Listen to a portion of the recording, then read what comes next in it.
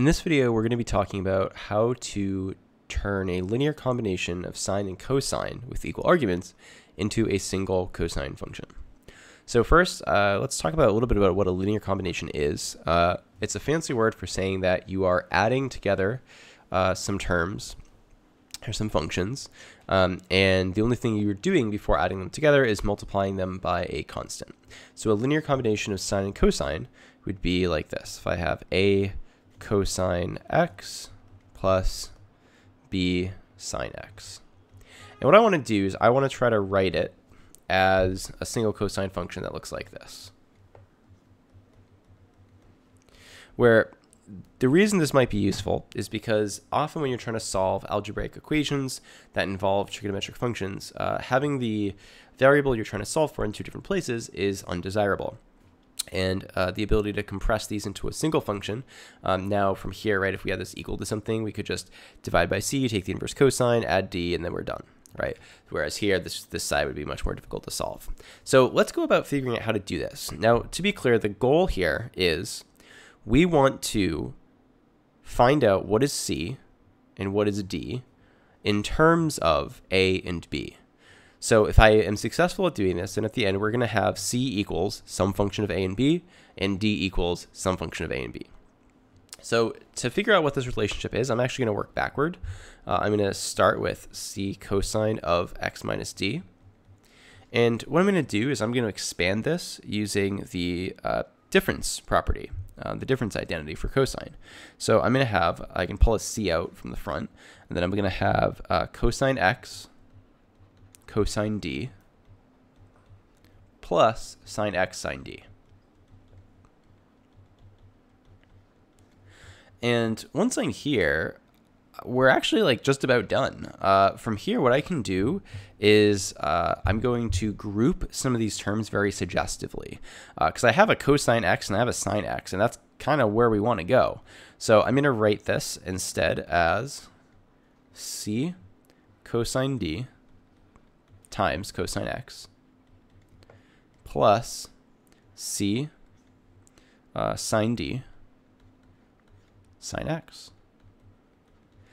And look, now we have a constant in front of cosine x and a constant in front of sine x. And that's what we have up here, is we have a constant with cosine, a constant with sine. So that means that this is equal to a, and this is equal to b.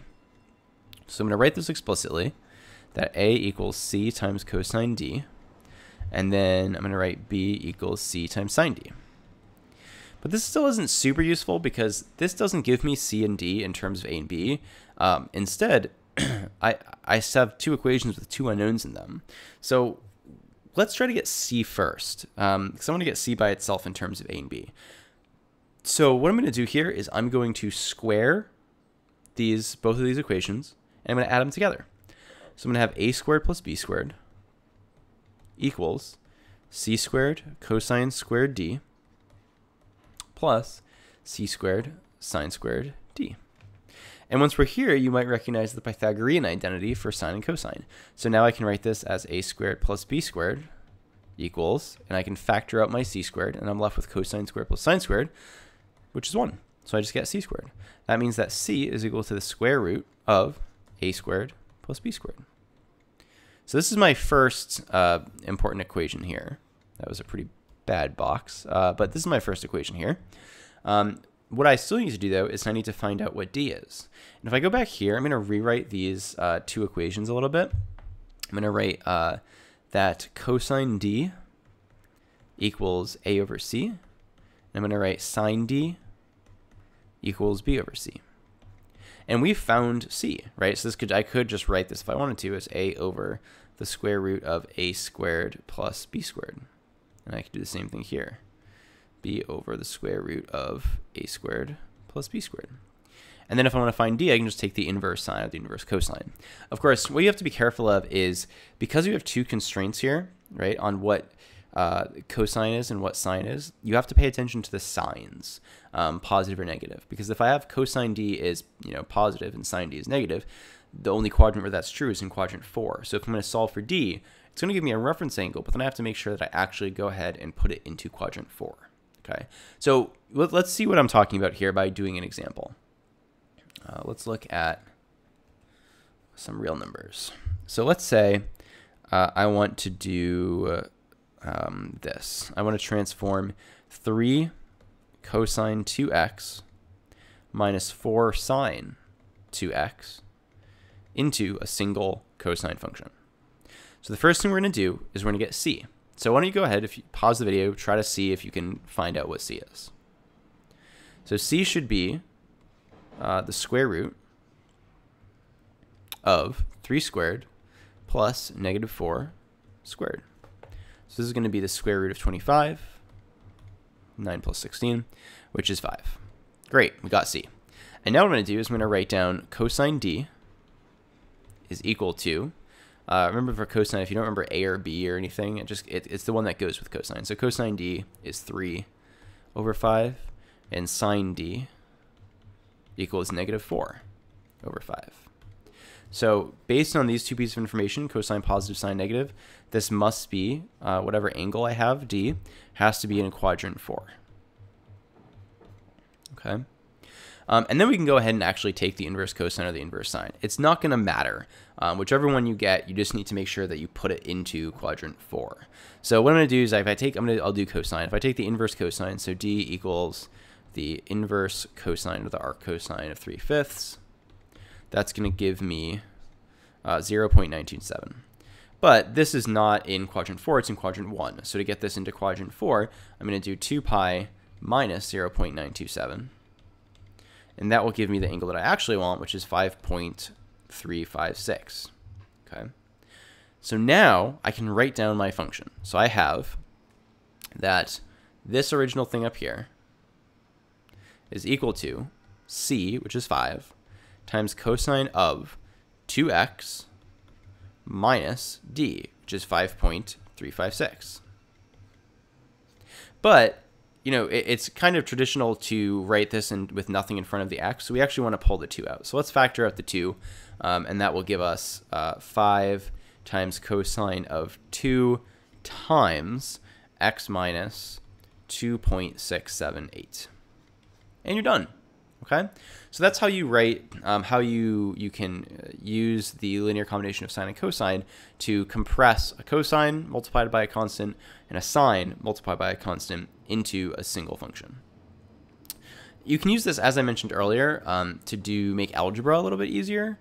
So let's say we have something like, oh, sorry, let me back up real quick. Notice too that what I did there, right, was we had cosine of 2x and we had sine of 2x, and then when I compressed it into cosine of something, right, c times cosine of x minus d, I did this. I did 2x minus d because I kept this argument the same as whatever it was in here, and then I factored out the 2. So make sure you do that too. It's very easy to instead try to do cosine of 2x minus d, but that's not actually what you want to do. Okay, so let's do one more. Let's say I have an equation that I want to solve, which is something I mentioned that could be useful. Let's say I have 2 cosine theta minus 3 sine theta equals 1. And I want to solve this. Well, if I want to solve this, the first thing I'm going to do is I'm going to compress this into a single cosine function, because that's a lot easier to solve than having theta in 2 separate spots, 2 separate functions.